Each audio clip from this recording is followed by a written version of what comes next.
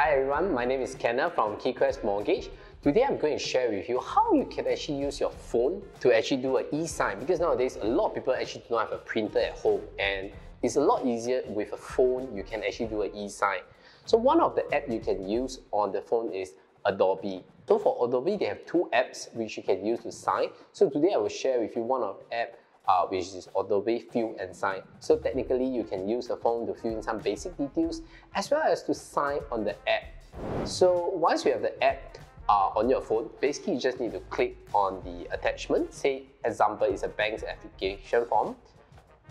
You just need to select on the top right corner, okay, scroll your screen to the right to find the app. If you can't find the app over here, click on more, okay, then you should see the app. So you can choose Adobe or Adobe Fill Sign. So which is very simple. You can do it two ways. You can click on the signature button below, okay, of where on the bottom right, create an initial, just sign off,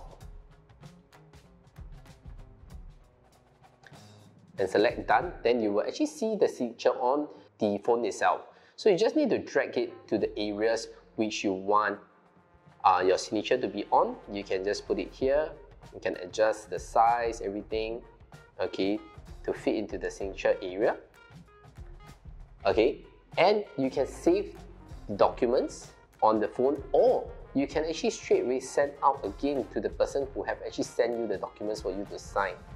You can just forward through WhatsApp and send it back to the person which have forwarded you the documents for you to sign. So it's as simple as that. Even if you would like to type in some details on the form, is possible as well.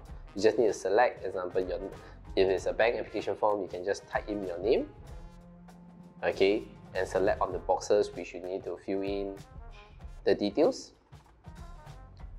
You can actually select or take the boxes you want to do it as well. So it's a lot easier. Instead of you open up your laptop, downloading a form, filling in the form on your desktop, you can actually do it on the phone. It's much more easier.